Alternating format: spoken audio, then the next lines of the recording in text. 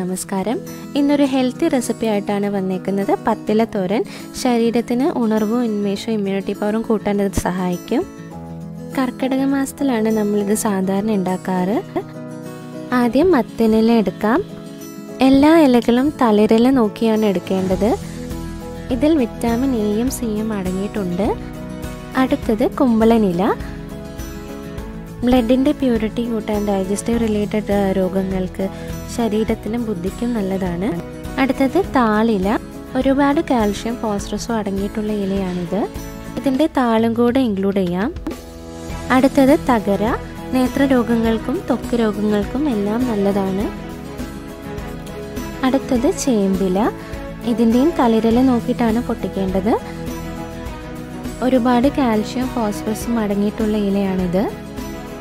അടുത്തത് ചേനയില. ഇതിൻ്റെയും തളിരില നോക്കിയിട്ടാണ് എടുക്കേണ്ടത്. ഒരുപാട് കാൽഷ്യം ഫോസ്ഫറസും അടങ്ങിയിട്ടുണ്ട്. ഇതിൽ നെയ്യുരുണി അവൈലബിൾ അല്ലാത്തത് കാരണം ചീരയാണ് ഞാൻ യൂസ് ചെയ്യുന്നത്. ഇനി പയറില. ഡൈജഷനും ബോഡി സ്ട്രെങ്ത്തിനും ബോഡി ടെമ്പറേച്ചർ നോർമലാക്കാനും എല്ലാം നല്ലതാണ് പയറില. അടുത്തത് തഴുതാമ. ഇത് നീർക്കെട്ട് മാറാൻ സഹായിക്കും. കാർഡിയാക് ഡിസീസസിനും യൂറിനൽ ഡിസീസസിനും എല്ലാം നല്ലതാണ്. ഇനി ആനത്തുമ്പ അല്ലെങ്കിൽ ചൊറിയനിലയെന്നും പറയും. ഇത് മുടിക്ക് നല്ലതാണ്. ഇനി ചീര.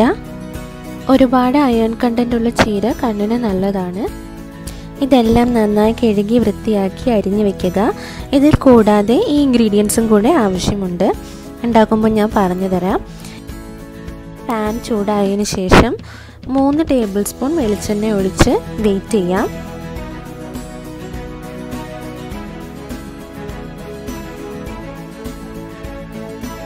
വെളിച്ചെണ്ണ ഒന്ന് ചൂടായി വന്നാൽ ഇതിലേക്ക് 1 ടീസ്പൂൺ കടുക് ഇട്ട് കൊടുക്കാം. ഇതെല്ലാതും നല്ലപോലെ പൊട്ടി ഫ്രൈ ആയാൽ നമുക്ക് കുറച്ച് അരിമണി കൂടെ ഇട്ട് കൊടുക്കാം. അരിമണി ഇടയിൽ കടിക്കുമ്പോൾ നല്ല ടേസ്റ്റാണ്. ഇതെല്ലാം ഇപ്പോൾ ഒന്ന് മൊരിഞ്ഞ് കിട്ടി. ഇനി നമുക്ക് ഇതിലേക്ക് 1 ടീസ്പൂൺ ഉഴുന്നിട്ട് കൊടുക്കാം. ഇനി ഇതിലേക്ക് 1/4 ടീസ്പൂൺ നല്ല ജീരകം കൂടെ ആഡ് ചെയ്ത് കൊടുക്കാം.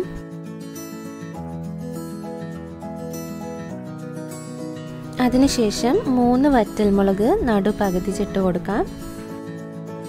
എല്ലാം ഒന്ന് മൊരിഞ്ഞ് കിട്ടിയാൽ ബാക്കി ഇൻഗ്രീഡിയൻസ് ആഡ് ചെയ്ത് കൊടുക്കാം. 10 വെളുത്തുള്ളി, 6 ചെറിയുള്ളി, 8 പച്ചമുളക്. ഇതെല്ലാം ഒന്ന് നന്നായി വഴറ്റിയതിന് ശേഷം കുറച്ച് വേപ്പില ഇട്ട് കൊടുക്കാം.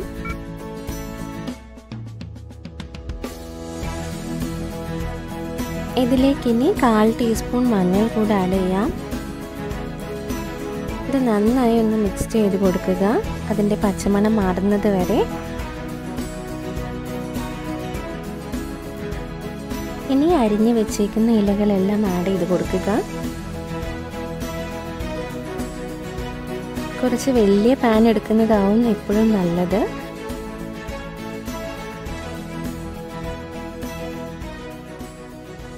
ഇനി ഇത് നന്നായി മിക്സ് ചെയ്തെടുക്കുക.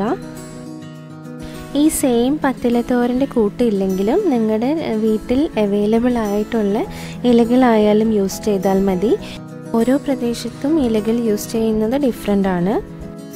സുക്കൂർ ചീര, സാമ്പാർ ചീര, പ്രഷർ ചീര, കോവയില ഇതെല്ലാം യൂസ് ചെയ്യാം.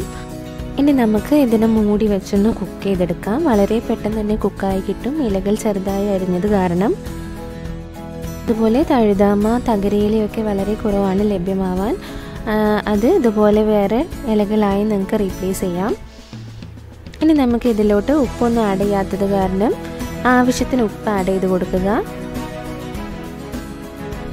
നല്ല പോലെ മിക്സ് ചെയ്തതിന് ശേഷം തേങ്ങ ചിരകിയത് ആഡ് ചെയ്ത് കൊടുക്കാം.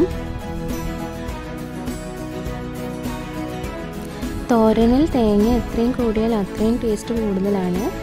ഞാനിവിടെ 2 പിടിയാണ് യൂസ് ചെയ്യുന്നത്. ഇനി നന്നായി മിക്സ് ചെയ്ത് നല്ല പോലെ ഒന്ന് മൊരിഞ്ഞ് വന്നാൽ നമ്മുടെ കറി റെഡിയായി കഴിഞ്ഞു.